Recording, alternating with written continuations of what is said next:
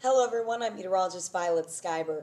Last night, Central New York saw some pretty mild temperatures, but tonight will be much cooler. It's all because of a cold front, but also a change in the cloud cover, and that's going to help us cool down a lot faster.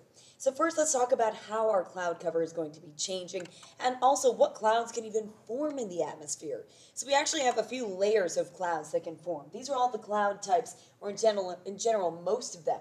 So we have some low-level clouds that can form, some mid-level clouds between 7,000 to 23,000 feet, and some high-level clouds from 23,000 to 40,000 feet. Up there, that's where a lot of these clouds are made of ice and are fairly thin. That includes cirrus, cirrocumulus, cirrostratus, and then cumulonimbus, which is thunderstorm clouds, actually take up pretty much the entire atmosphere. Well, right now over central New York, we are seeing some nimbostratus clouds. Those are low to mid-level clouds, and that's taking up a lot of the atmosphere as well, keeping the heat at the surface, which is why last night our low temperatures only got down into the lower 60s.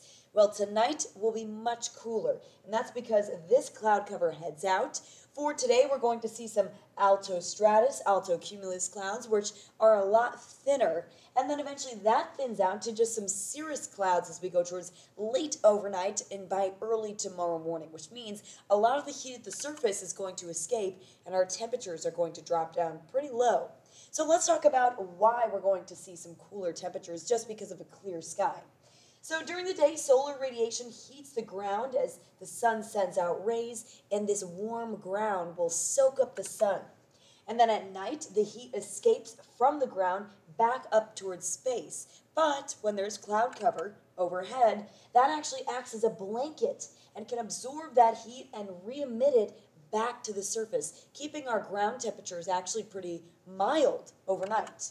But when we have clear skies, there's no blanket to keep that heat in.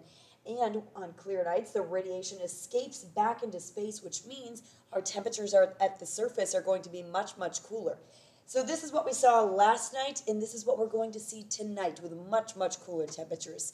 Just something fun fact for you to know for this weekend and why we're going to be seeing that change in the cloud cover and the temperature.